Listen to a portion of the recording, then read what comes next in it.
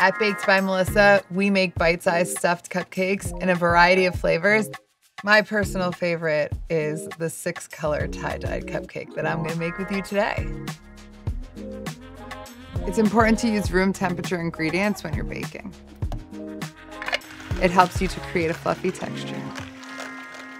The airtight seal of the pop containers, it keeps all my ingredients perfectly fresh. And the container is clear so I could see when I'm running low of my ingredients, and you could stack them so you could see everything you have. I'm the type of person that needs to see everything I have, otherwise it's not there, you know?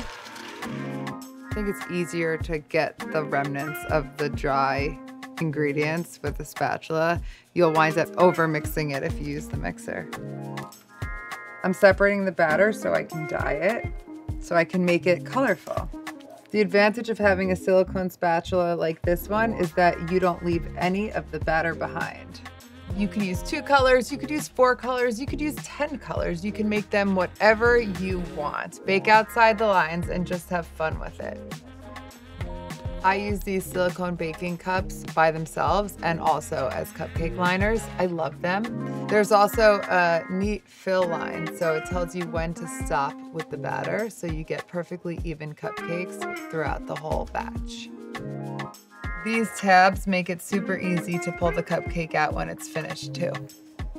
I use these cookie scoops for so many different things because it releases the batter so well and it makes the whole process fun and easy. A little click, done. I'm gonna use the icing knife. I'm just gonna give it a swirl.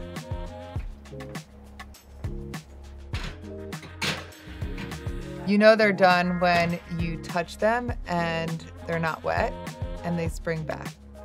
I'm gonna take them out of a baking pan and slip them right out of the liner. Look at how easy that is.